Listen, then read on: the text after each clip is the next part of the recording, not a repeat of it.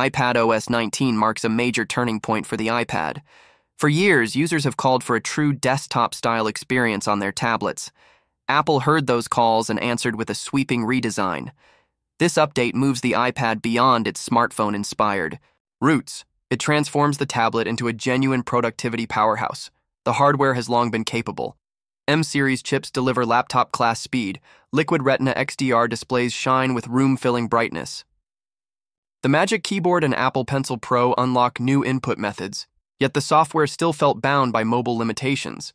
Split View could only divide the screen in half. Slide Over let a second app float, but juggling more than 2 apps felt clumsy. Pro apps lived on the Mac, not the iPad. Even the most powerful iPad felt like a phone with a big screen. With iPadOS 19, those limits vanish. Apple borrowed inspiration from macOS, yet preserved the iPad's touch-first identity.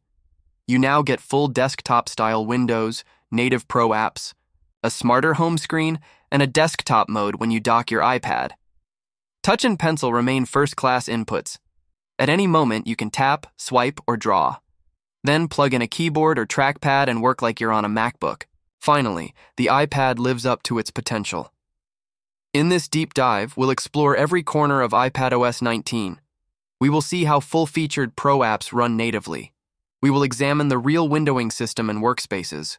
We will inspect the new home screen, enhanced widgets, and adaptive shortcuts. We will unveil true dual display support and the all-new desktop mode.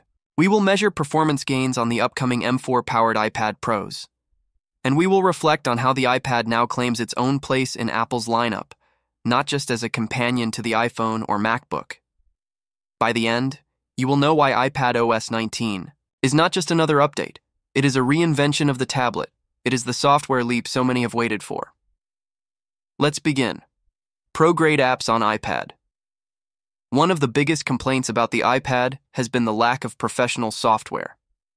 On the Mac, you have Final Cut Pro, Logic Pro, Xcode, and the full Adobe Creative Cloud suite. On the iPad, you had watered-down versions or nothing at all. That changes with iPadOS 19. Apple brings its flagship creative apps to the tablet. Third parties follow suit. Final Cut Pro now runs natively on iPad. The interface retains the magnetic timeline you know and love. All editing tools appear at your fingertips. You can trim clips with a touch gesture. You can drag transitions and effects from a sidebar. Color wheels, scopes, and keyframe controls adapt to the pencil. You can draw mask shapes directly on the viewer. You can grade footage with swipes. Under the hood, the timeline plays back. 4K video in real time, powered by the M4 chip's hardware acceleration. You can export Apple ProRes and H.264 masters straight to local storage or iCloud. This is the same Final Cut you use on a MacBook Pro. Reimagined for touch, Logic Pro joins the party with its complete instrument library. The full Alchemy synth engine appears on the iPad screen. You can record multiple tracks of audio using a USB-C mic. The mixer supports multi-touch fader control, so you can adjust volume, panning, and effects with 2 fingers. The piano roll expands to fill the display. You can draw in MIDI notes with the pencil. You can loop sections with a tap. Drummer tracks. Adapt to your session's style. The M4 handles dozens of tracks and plugins with no hiccups. Xcode arrives to let developers code on the go. The workspace splits between the code editor and a live preview of your SwiftUI app. You can refactor code with a swipe. You can inspect variables with a tap. The built-in Swift Playgrounds integration means you can prototype new ideas on the train or plane. When you return to your Mac, your work syncs via iCloud or Git.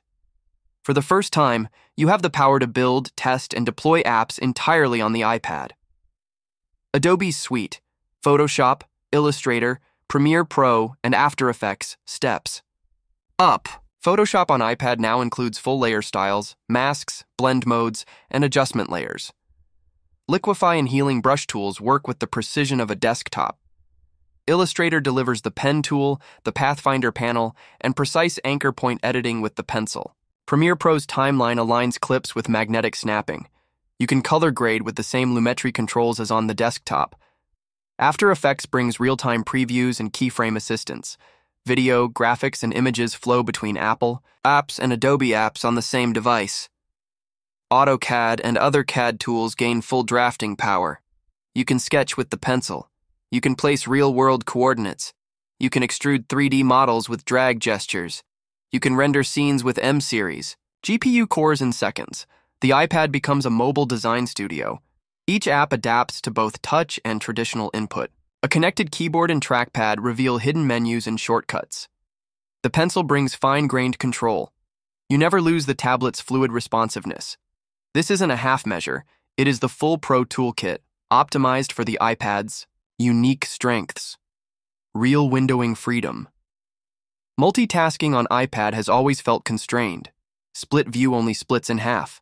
Slide over floats a second app, but blocks part of the main view. You could switch again, but juggling 3 or more apps meant constant swiping, and window juggling.iPadOS 19 tears down these limits with a desktop-style windowing system. Now, every app can open in a free-floating window. You can drag a window from the dock or tap a new window button in the menu bar. You can drag any window's corner to resize. You can double-tap the title bar to maximize or restore. Windows overlap without hiding content. They drop shadows and highlights to indicate focus. Beyond basic resizing, iPadOS 19 introduces snap zones. Drag a window toward an edge to snap it to a quarter or half of the screen. Drag to the top to maximize it. Snap areas glow to guide you. You can arrange 3 windows in a grid or 4 or more on large iPad Pros. There is no hard limit, only the power of your hardware. To manage all open windows, Apple added a new app switcher at the top. It displays thumbnails of every window. You can scroll horizontally to find the one you need. Tap a thumbnail to bring its window to the front. You can also swipe 3 fingers to quickly cycle between windows in the current workspace. Workspaces let you group windows. You can create a writing workspace with Safari, Notes, and Pages. You can create a review workspace with Mail, Messages, and a PDF viewer. Workspaces appear as cards on a new home bar. Swipe left or right on E. The bar to switch workspaces. When you close and reopen the iPad, your workspaces return as you left them. Stage Manager returns, but reborn. Stage Manager 2.0 no longer forces windows to the left. Instead, it shows your workspaces along a side rail. Each workspace card lists its open windows. Tapping a card activates that workspace, and you see all its windows in place. The system remembers window positions and sizes per workspace. Stage Manager can even suggest new workspaces based on your habits. If you often open Keynote with notes afterward, it may prompt you to save that pair as a workspace. This real windowing transforms the iPad from a limited split-view device into a flexible desktop. You can monitor email in one window, run Slack in another, draft a document in a third, and view reference files in a fourth. You can do it all at once, with no hidden apps. Dynamic home screen. The home screen evolves to match the rise in productivity. No longer a static grid of icons, it becomes an interactive dashboard. Widgets gain new powers. The calendar widget can display full meeting invites with buttons to join video calls. Mail widgets show your top 3 flagged messages and let you archive or reply inline. Music widgets present a scrub bar, skip controls, and album artwork. You can pinch to resize a widget, revealing more controls. App icons now support live previews. Long press on a Photos icon, and you'll see a slideshow of recent pictures. Long press on Reminders, and you can check off tasks without opening the app.